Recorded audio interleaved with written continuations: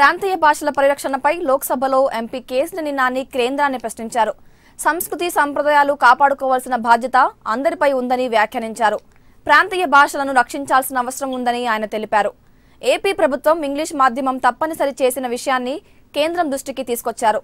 త్రిభాషా విధానాన్ని అమలు చేయాలని కేసినేని డిమాండ్ చేశారు.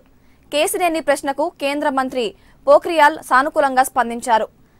భారతీయ భాషలను పటిష్టం చేసేందుకు ప్రభుత్వం చర్యలు తీసుకుంటుందని మంత్రి తెలిపారు. తెలుగు భాషను పటిష్టం చేసే క్రమంలో మైసూరులోని సంస్థను నెల్లూరుకు మార్చామని, నవంబర్ 13 నుంచి సంస్థ కార్యకలాపాలు ప్రారంభించిందని పోఖ్రియాల్ తెలిపారు.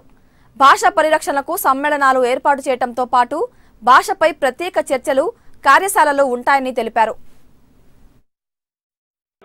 Sir, Andhra Pradesh is the first state to be created on linguistic basis in this country, sir, after the independence. So, sir, in India, our language define our culture and tradition. We have Bengali culture, Gujarati culture, Kannada culture, Punjabi culture, Odia, Tamil, etc., sir. According to census 2011, Telugu speakers have declined and Telugu has slipped for the third place, sir. So, it is important for the regional languages to be preserved and culture to be passed on, sir, the heritage of the future generations. So, in view of this, what is the ministry's plan to promote this?